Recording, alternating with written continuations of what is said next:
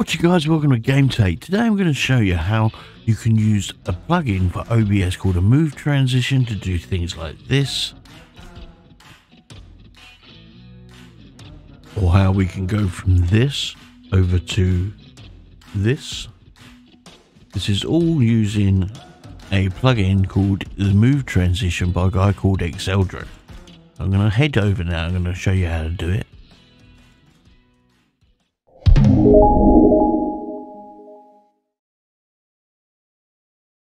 So OBS standard doesn't really, it has its own transitions, but it doesn't have a move one. It has a cut, a swipe, a slide, etc. So what we want to do is head over to a browser and we're going to type in OBS move transition, and you'll see transition comes up, and then we're going to head over here, click this link here, and that will take us over to the OBS forums. And then what we're looking for is move transition by exceldro.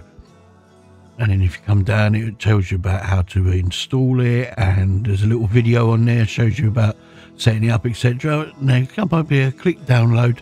Now there's the installer exe up here, or the zip, which is the one we're going to do. So you download that into your downloads folder, and then just drag it out, right click it, extract it into its own folder. And then when you open that folder up, you'll see there's two parts to it. Click on the data. And what we're going to do is we're going to copy the data, and we're going to go over to where we keep our OBS Studio, which is C program files, and come down, look for OBS Studio, and then we're going to go to the data file, and we're just going to paste that data one in there. Right click it, paste it, job done. And then we go back to the other two files that came with it. Once you open them, you just want to copy those. And then again, back to OBS Studio. So C, program files, OBS Studio. And then if we go into the plugins folder, into the 64-bit, and then just paste those into there. And it's as simple as that. Then when you go back after an OBS restart, you'll see that when you click is your move transition. So to show you this working, I'm going to add in a scene called test. We're going to come down to OBS. Click on here, add a scene called test, and then what we need is to add a source. We're going to come up, I'm going to add my sources in as a scene, but you would add in your camera. I'm just going to add in the existing one, and there I am, that's me back. So that's one scene we've created now, and we'll just lock that down. And then what we're going to do is we're going to create another scene called test 2. And in that we will create a scene called ETS dash. Now if we flip between the two,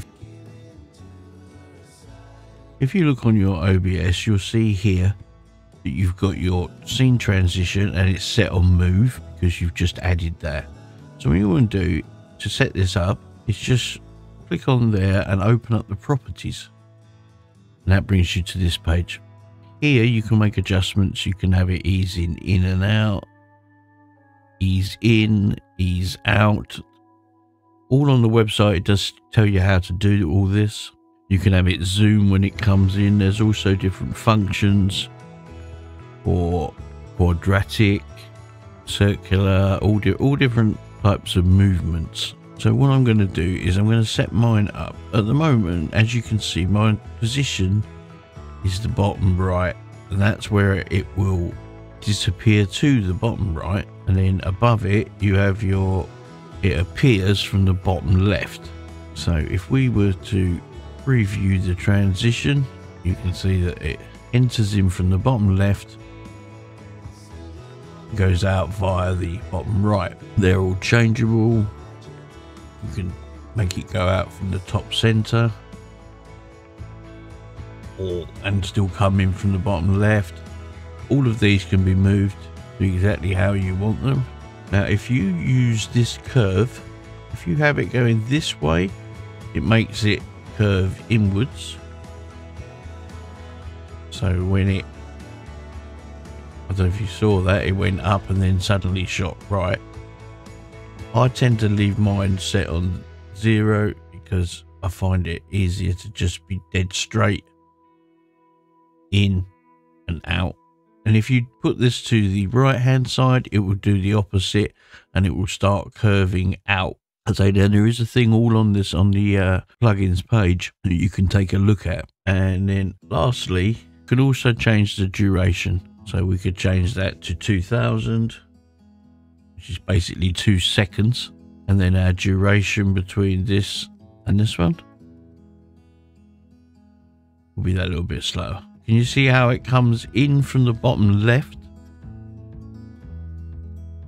It goes out via the bottom right. And that's what you do, is you just go on your properties and adjust them, make it a bit better for yourself. There's a plugin called a transition table, which I will go on to, because at the moment everything is set on this move transition. If I was to use that, if you see, if I click on my tools, I've got a thing called a transition table, and there's all the different transitions that I can use there. So that's a different video though. That is how you set up your move transition for OBS. I hope you've found this helpful, and I'll catch you in the next one. Bye for now, guys.